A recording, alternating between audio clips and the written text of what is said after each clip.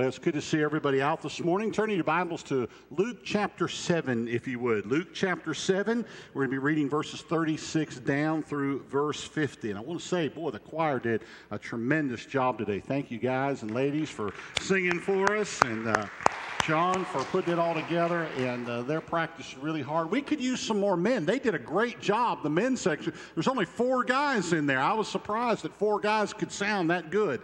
And but if you're a man and you want to sing, I know John will take you, as long as you're not me. He won't take me, he said. That's the only guy that's forbidden from singing. But Luke chapter 7, verses 36 through 50. We're going to look at one of the most interesting accounts in the Bible that deal with our forgiveness and what the results of the gospel are. I want you to notice what happens here.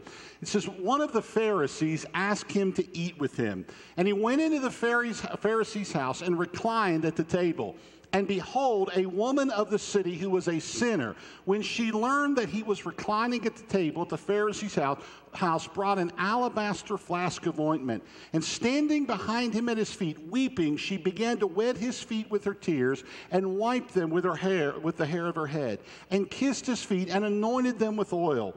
Now when the Pharisee who had invited him saw this, he said to himself, if this man were a prophet, he would have known what sort of woman this was and who is touching him, for she is a sinner. And Jesus answering said to him, Simon, I have something to say to you. And he said, say it, teacher. So Jesus said in verse 41, a certain moneylender had 2 debtors. One of them owed 500 denarii, the other 50. And when they could not repay, he canceled the debt of both. Now which of them will love him more? Simon answered, the one who, I suppose, for whom he canceled the larger debt. And he said to him, you have judged rightly. Then turning towards the woman, he said to Simon, do you see this woman? I entered your house. You gave me no water for my feet, but she has wet my feet with her tears and wiped them with her hair. You gave me no kiss, but from the time I came in, she has not ceased to kiss my feet. You did not anoint my head with oil, but she has anointed my feet with ointment. Therefore I tell you, her sins, which are many, are forgiven, for she loved much. But he who is forgiven little loves little. And he said to her, your sins are forgiven. Then those who were at the table with him began to say among themselves, who is this who even forgives sin? And he said to the woman, your faith has saved you. Go in peace. Before we get into this passage and how it applies to us as a church today and to our individual lives, let's just kind of walk through this passage just for a moment and kind of capture the picture of what's going on here. First of all, Jesus had been asked to eat at the home of one of the Pharisees. Now, that was very common practice, and the motive for it is a little bit unclear, but it's a very common practice. It could have been that the Pharisee was genuinely interested in what Jesus had to say and who he was. You may have heard him teach at the synagogue and thought, I needed to find out more about him, and so he invited into his house as maybe you and I would do. You know, the other day, yesterday, Carl and I went up to meet with one of our church planning strategists here from the state of Illinois. We wanted to get to know him better. We want to find out what's happening in our state regarding church planting in the Chicago area. So we sat down, and there's probably no better place to get to know somebody than sitting down across from a meal with them, isn't it? You can do a lot of things with people. But you sit down with a meal, it kind of relaxes you. I don't know, there's nothing that's more relaxing to me than pork barbecue. That just kind of relaxes me and gets me talking. So, it might have been the Pharisee was genuinely interested in what Jesus had to say and who he was. It could be that the Pharisee was inviting Jesus to his home in order to trick him. We know that in other passages, the Pharisees sometimes wanted to catch Jesus in something that he said. So it could have been that rather than having a genuine motive, I want to know more about what you're doing, it could have been the Pharisee had an ulterior motive and said, well, I'm going to bring him over to the house, and I'm going to get him talking, and I'm going to get him relaxed, and he'll say something that'll trap him, and I'll get to trick him into something that I might be able to accuse him of. And that was a frequent occurrence in Jesus' ministry. It happened frequently. A third option is it could be that the Pharisee was just kind of doing his duty. His job was, as a Pharisee, here's a visiting rabbi that's come into the synagogue and it's taught, and maybe Jesus, maybe he said, well, it's my duty to take him to dinner. It's my job to go and just sort of feed him and just kind of go through the motions. And he really wasn't that enthused about it. He really wasn't all that excited about it. But it maybe was just I'll show him the minimum level of hospitality and kind of do my duty. It's my job, and I'll just do it. We don't know what the exact motive was, but he invites Jesus into his home, and the fact that they're reclining at the table, and then later on we even have an uninvited guest. Isn't that weird? What would you do if an uninvited guest? This woman kind of walks in, not invited, not supposed to be there, just kind of wanders in. I mean, have you ever had anybody just while you were sitting there having dinner with somebody, just had a stranger wander into your house? Well, it kind of looks like what's happening here is this is a little bit more of a formal type meal. This isn't the same as just inviting someone over to your house to eat. That this was a frequent occurrence in the first century. They would invite the rabbi over, but then the home was open. People could come in and out. It was an opportunity for them to kind of continue their teaching and get an opportunity. And the fact that they're reclining rather than sitting at the table indicates this is a little bit more of a formal type situation. While they're eating, this woman comes in. Now, there's something you have to note about this woman. The Bible makes it very clear that she was well known for her sinful lifestyle. The specifics aren't mentioned. I think it's very interesting that in some cases in the New Testament, the Bible will tell us the specific sins that a person committed. More often than not, the Bible just says this person was a sinner. In this case, this was a notorious sinner. This was somebody that the moment she walked in, the rabbi recognized this is a woman who has a bad reputation. I remember a couple of years ago, I was up at the home visiting my mom, and she was telling me her neighbor lent her a book. There was a famous madam in our town. If you don't know what a madam is, don't worry about it. But anyway, she's a famous madam in our town, lady of the evening, a lady of real repute, whatever you want to call her, all right, named Judy Jordan, and she was quite famous in our town. And she had written a biography. All the men in town were worried that she was naming names, all right? I'll be honest with you, that's why my neighbor had the book. He went over to make sure his name wasn't in there anywhere. But lent it. This was the kind of woman we're talking about. This is a woman who has a notorious lifestyle. Now, specifically what she was doing, some people have said she was a prostitute. That's not clear in the text. The Bible never makes that clear, but she was someone that when you recognized her and you heard her name and you saw her, you knew this was a woman who had a bad reputation. She was a sinful person. Now, again, what the nature of it wasn't clear. It could have been that, the Jews had kind of two levels of different kind of sinfulness. One was what you might call ceremonial uncleanness. They had touched a dead body. They had come across something that was declared unclean. They had been too close to a pig. All of these kind of things that could make you ceremonially unclean and keep you away from the temple. A far more serious issue are moral failures. These are places where you've actually committed the sin. Jesus indicates that what this is a moral problem.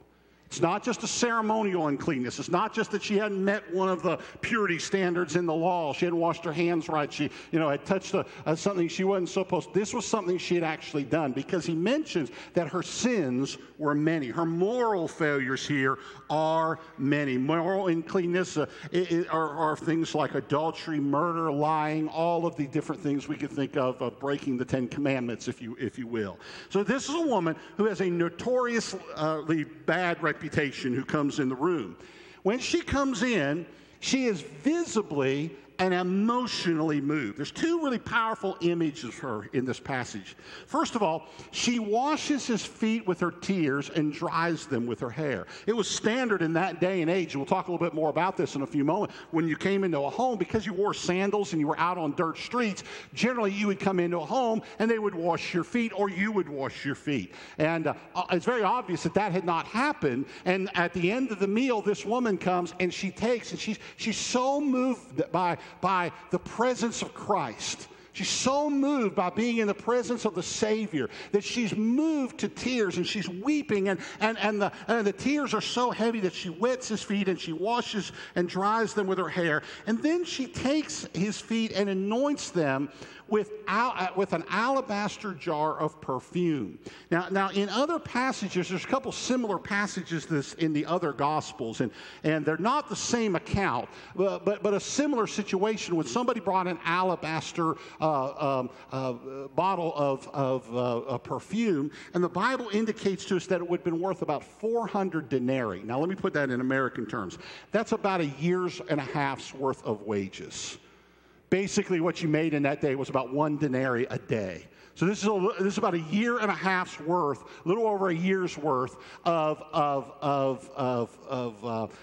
wages in order to buy this perfume. This is an expensive bottle of perfume. Nate, if you buy your new bride a bottle of perfume that expensive, you will cover a multitude of sins, all right? And this is a very valuable spice. This is a very valuable perfume. She is moved to great gratitude. Now, it could be that she's coming there because she knows she's a sinner and she needs forgiveness.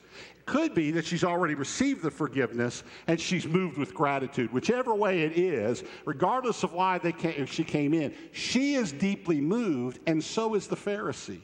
Did you notice that the Pharisee, though, rather than being moved to go, oh, isn't it awesome that this woman has been forgiven of her sins, that she's being, isn't it awesome what God is doing in her life? The Pharisee, he gets upset about the whole situation. He begins to look, and he concludes in his own mind that Jesus must not really be a prophet.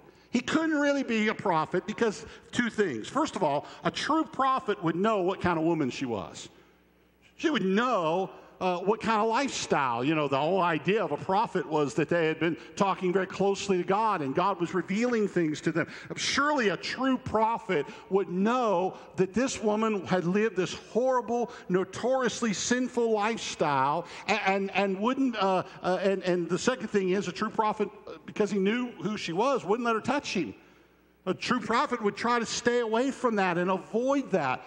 But Jesus steps into the situation, and what's amazing is Jesus not only proves that he knows who the woman is and what she's done, but he also shows that he knows the Pharisee's thoughts. The Pharisee hadn't said anything out loud to Jesus yet. He's just thinking in his head, doesn't he know what kind of woman's touching him? Doesn't he know what kind of life she's lived? Now, by the way, that should have immediately brought conviction to the Pharisee. The moment that he realized that Jesus was reading, knowing his thoughts and knowing what the intentions of heart were, should have indicated that this guy really does. This guy is onto something. But Jesus then also indicates that he knows exactly what he's going to do. So he says, I've got something to say to you.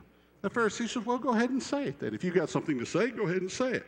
And Jesus, as he very often does, tells a parable. And he tells the parable of a money lender that is owed money by two different people. The first owes 50 denarii. Now, that's about 2 months' worth of wages, a little short of 2 months' wages. The other owes 500 denarii. That's about a year and a half's worth of wages. Neither of them are able to pay the debt. That's the key. If you look at these two people that owe their master this amount of money, the one who owns the little debt and the one who owes the big debt are really both in the same boat. They owe different amounts of money, but the reality is neither one of them are able to repay. And so the master does something that is completely driven by grace. He doesn't have to do it. He's not required by any law to do it. He decides, I'm going to forgive their debts, and he forgives them. He says, you don't owe a single dime, and go and basically be free. You don't have to pay the debt. And Jesus asks the question, now which of them is going to show the more gratitude? And which of them, he says, which of them will love him more? In other words, which one of the servants is going to love the master more? And the Pharisee says, well, I suppose it'd be the one who owed the bigger debt, the one who owed the 500. And he says, exactly. Then Jesus goes on to make a comparison.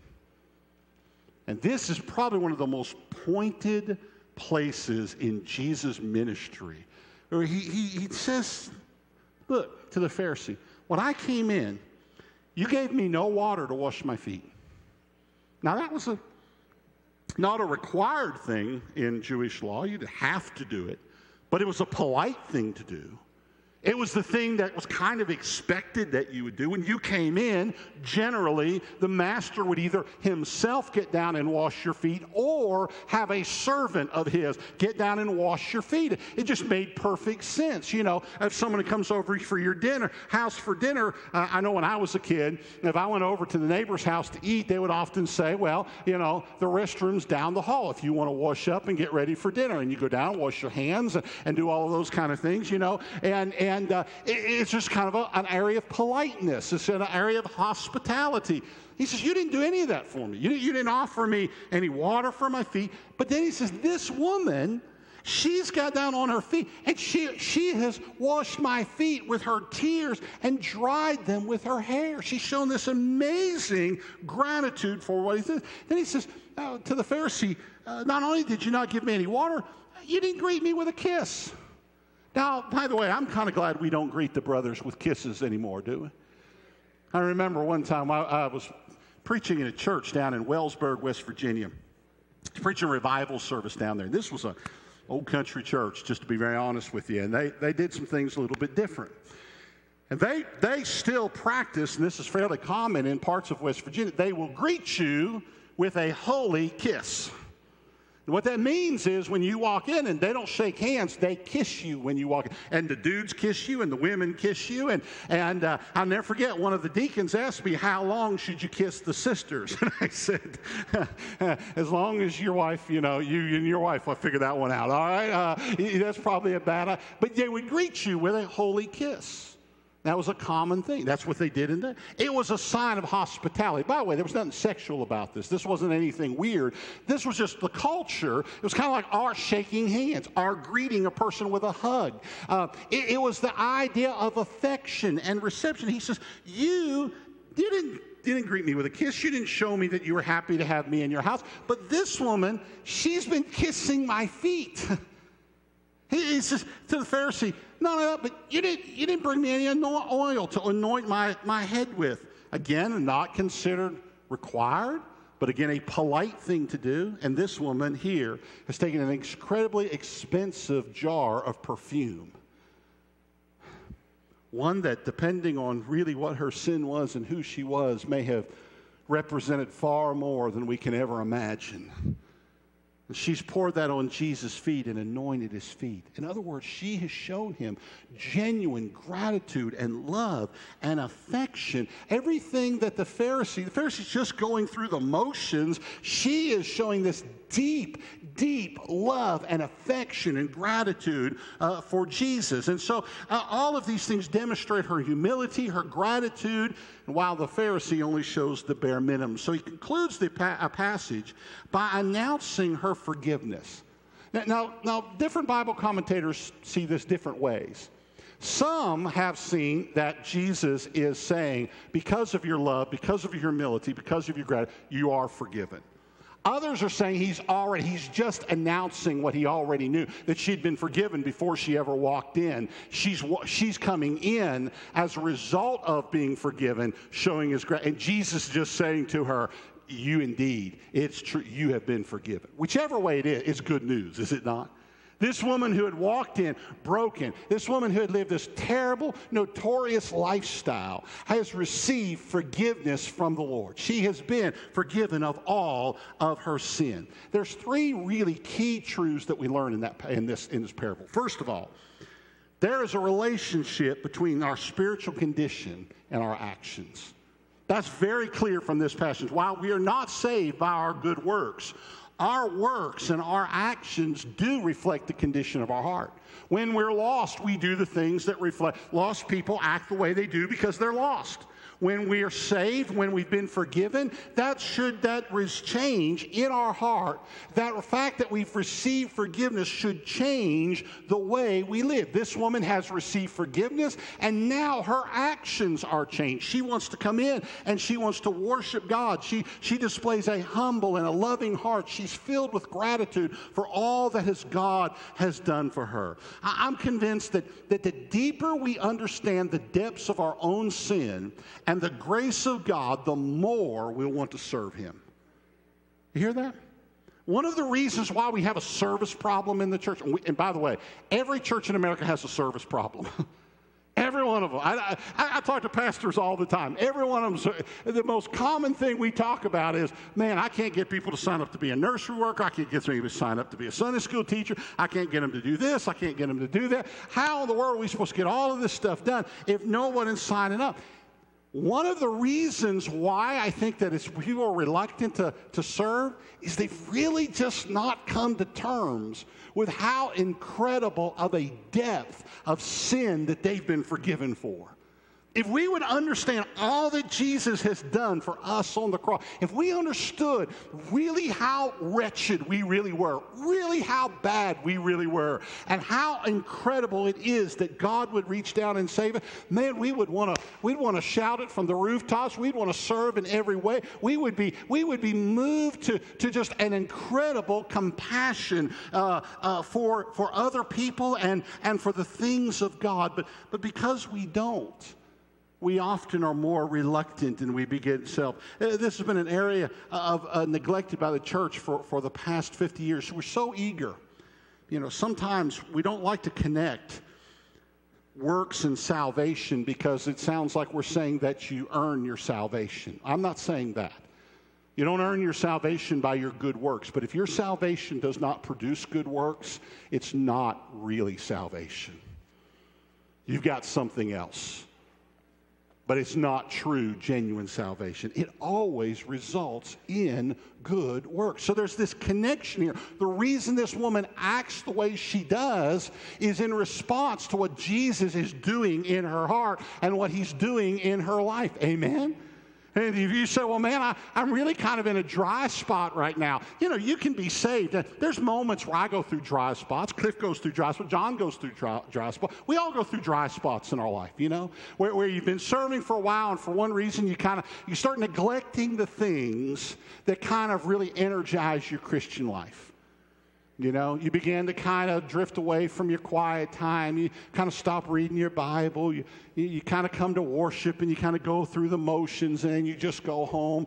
And the way to recharge that is come back and do those first things. Do those things that kind of stir up that first love in your life. You know, start listening. I'll tell you one that I've done lately, okay?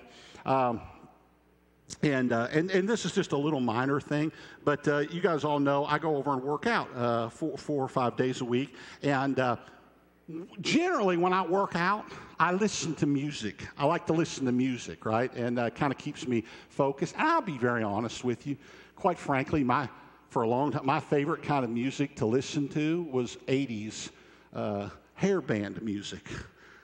That's what I grew up on, right? Cliff's giving me the old either hook 'em horns or rock on sign. I'm not sure. You know what I'm saying? But I would put that on and I'd listen to me a little Bon Jovi, or I'd listen to me not anchovies, Bon Jovi. Or I'd listen to a little bit of something to kind of get me stirred up. But I realized something. I'm in there for about an hour every day, and that's really not edifying to my soul. Don't get me wrong; it gets me in rhythm. In fact, every once in a while I sing. All right, and which is kind of the reason I work out alone a lot. All right, and but anyways, the bottom line is, I thought, well, maybe I need. So I just started flipping over my Pandora, and I put on some Christian music, Christian rock music, by the way, not just kind of hard to work out the Southern gospel. You just kind of. I'm not, the Southern Gospel is good music, but you can't work out to it. I mean, I just promise you can't. All right? But some of the new Christian rock, and what happens? You know what happens is I find that starts moving me to have by the time I walk out of there, not only have I had a physical experience, but a spiritual time too. In fact, a couple of times this week, I found myself praying about things while I'm working out. Not just praying. Sometimes I pray the workout will end. Lord, help me not to die while I'm doing this. All right, and the other day I ran into Bert Draffin over there. If you guys know Bert, Bert's in shape. All right, Bert was working out like crazy. He's on kind of the same workout schedule that I'm on, and so I tried to keep up with Bert. At the end, I was praying, Lord, make Bert fat and make me like Bert. All right, you know what I'm saying? All right, and anyways, but you get what I'm saying? What happens is sometimes we neglect those things that we know that will stir our souls. We neglect the Word of God. We stop reading the Bible. We stop studying the Bible. We stop doing those things that God... So he's reminding us here there's a relationship between our spiritual condition and our action. There's a second thing. And maybe this is the most glorious truth in all of it, and I think this is probably the central truth in this passage, is that God's offer of forgiveness extends to all people. It extends to all people. It's clear throughout the parable and the dialogue that Jesus offers that forgiveness is being offered both to the Pharisee and to the woman. Some debate whether or not the Pharisee received forgiveness. I really don't know. You know, in the parable, both people have been forgiven. One's been forgiven for a little bit of sin and one's been forgiven for a lot, but they've both been forgiven. And it's possible that this Pharisee has been forgiven of his sin, but because they're little, he doesn't really understand how incredible that is. And what's happened is he's not really thought about how deep of his sin. The most surprising issue for the original audience is that the sinful woman would be offered forgiveness at all. Quite frankly, in the Jewish concept in Judaism in Jesus' day, this was a person who really didn't have much hope. She had lived a notoriously sinful lifestyle. And she'd have been so far on the outskirts of Judaism, it had been hard, perhaps even almost impossible for her ever to come back to the inside. And here is Jesus saying, you are forgiven. No matter how big or how little your sin. If you're a person that's only sinned a little and there's only 500 denarii worth of sin in your life, just a small amount, amen. But if there's a whole bunch of it, I got good news. Jesus still offers you, how about a big or a little your sin is, Jesus offers you forgiveness. Now, I want to say something else. It doesn't matter how much you've sinned. The reality is the price was still the same. Here, I think we make a mistake as Americans sometimes. I fall in this trap. I think some of us do. We look at Jesus' death on the cross and we say, well, I'm not that big of a sinner. Never killed anybody, never committed adultery, never did the big things, told a few lies, did a few things here, did a few things. My sin was kind of little. So my part in the death of Jesus was just a little bit. I got news for you. If you were the only person that Jesus was dying for on the cross, he still had to die for you. Y'all follow on that? It's almost like, well, if he was only my sin that he was dealing with, well, he wouldn't have to die, He might have to get a splinter. It'd just be a little bit of suffering on my part. I don't have a big contribution. No, your sin nailed him to the cross. That's how big of a deal it is for God. Our sins are not big and little in God's eyes. It's just sin, and it needs forgiveness. So God offers forgiveness according to his inexhaustible grace and according to the finished work of Jesus on the cross. That's good news. I was sitting there with Dennis yesterday. Carl, I don't know if you had still been there with this part of it, but he was talking about Chicago. Let's be honest for a minute. Can we just talk for a moment as a church? Chicago's kind of a distant place to us. When I remember when you guys first contacted me to become your pastor, the only place I knew in Illinois was Chicago. My brother lived up there for a while. The only place I'd ever gone, we'd go up north, we'd cut across, Interstate 90 or something from Ohio, come all the way across Indiana, go up through Gary, go up through Hammond, go into Chicago. The only part of Illinois I had ever heard of was Chicago. And most places in the world, if you tell them you are from Illinois, what do they say? Oh, you're from Chicago. That's the only city there that anybody knows of. And we come down here, and we're very distant from that. We're very far away. We feel like we're a long ways from all of that. And everything we see about Chicago here is negative. Think about it. Have you seen anything positive about Chicago on the news? You never heard anything positive about it. Well, there's a murder here, there's a murder there. You know, if you really looked at it, Chicago's about, you know, there's a big murder problem. It happens in a few neighborhoods. But there's millions of people living in Chicago that have never heard the gospel of Jesus Christ. They're in we could go around the world and find all kinds of people who have never heard the gospel. We can drive 6 hours and find the same problem. Lost, lost as you can possibly imagine. And we were talking yesterday. We were sitting there with our zone coordinator, and Dennis Connor said, we're in zone 1. They're Chicago's zone 1. We're zone 10. He said, you guys are the end of the line. I said, we're not the end of the line. We're the beginning of the rope that's trying to pull everybody else through. Guys, listen. If that city's ever going to change, somebody has to go tell them about Jesus. We can sit there and look and say, man, alive, how awful that city is. But you know what? God's got a plan for the people in that city. He's got a plan for the people in Metropolis. He's got a desire to reach with forgiveness. And we can sit there and say, man, look at all of the bad things that go on up there. How are we going to resolve that? The answer isn't greater law enforcement. The great answer isn't getting a new mayor. The answer isn't fixing the political structure. We could say all of those things are bad. All of those things have problems, right? All of those things, by the way, are symptoms of the real problem. And this real problem is we are lost and need to hear the gospel. And so what has to happen? The way that you fix the problem. By the way, this is the way you fix America's problems. I got news for you. All right? You can get mad at me, and you can write me a letter, and you can send me an email or a Facebook post.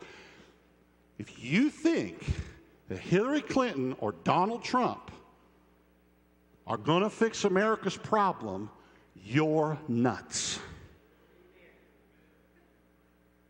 You can kick out all of the Senate and all of the House of Representatives and replace them all. You can replace everybody on the Supreme Court, and you could put on all God-fearing Southern Baptist leaders. You will not change America. You don't change the problem by dealing with the symptom. I went to the doctor the other day. I've lost some weight. I've been getting in shape. My blood pressure's down. Doc said, you can cut back one of your blood pressure medications. That's the first time I've ever heard that in my life.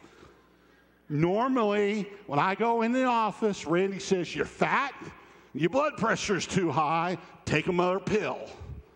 This time he said, hey, You've done this and you've done that and this has happened. Now we can cut back one of those pills a little bit. Hey, that's good. But here's the problem.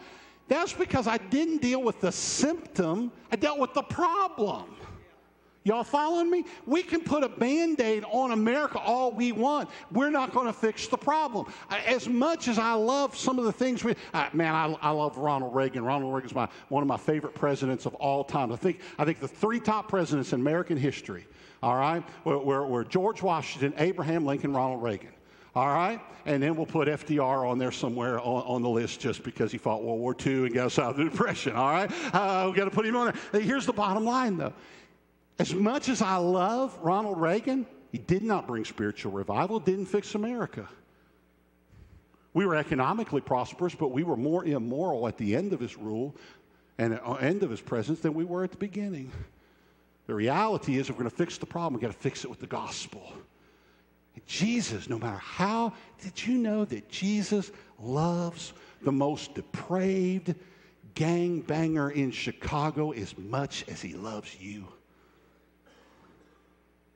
He loves that drug dealer standing on the street of Chicago as much as he loves you. He loves that corporate lawyer sitting in a penthouse apartment somewhere down in Washington or in Chicago making more money than we could ever imagine. Do you know he loves him as much as he loves you?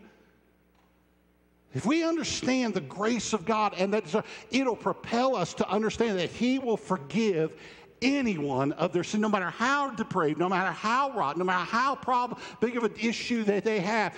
Jesus extends his grace. By the way, that's for you. Maybe you're here today and you say, well, I only have a little bit of sin. Jesus offers you forgiveness. Maybe you're like this woman who has a lot of sin. Jesus offers you forgiveness. His offer of forgiveness extends to all people. I'm afraid sometimes as a church we forgot that. We think it extends for good people. One of the hardest issues we're dealing with in the churches in America today is the issue of homosexuality. How do we deal with homosexuality? Homosexuality is a sin. Okay? Let's make no bones about that. It's a sin. It's wrong.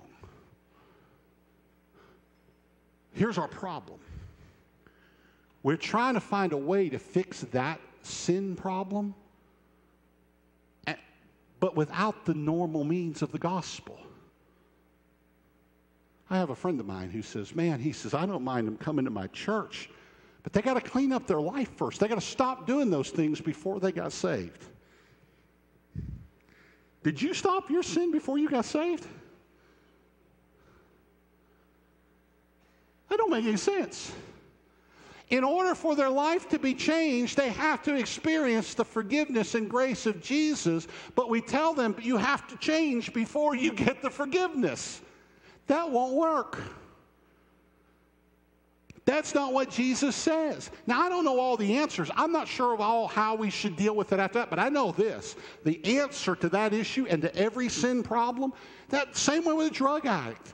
We take a person who's a drug addict or who's an alcoholic or a sex addict or any other kind of sin, and we say to them, how do you deal with that problem? You start with the gospel. You start with being forgiven. You start with being saved, and then your life will change. Then those things will, and by the way, that's a progressive thing. You know that. There were some things that the day after you got saved, you stopped and never was a problem again.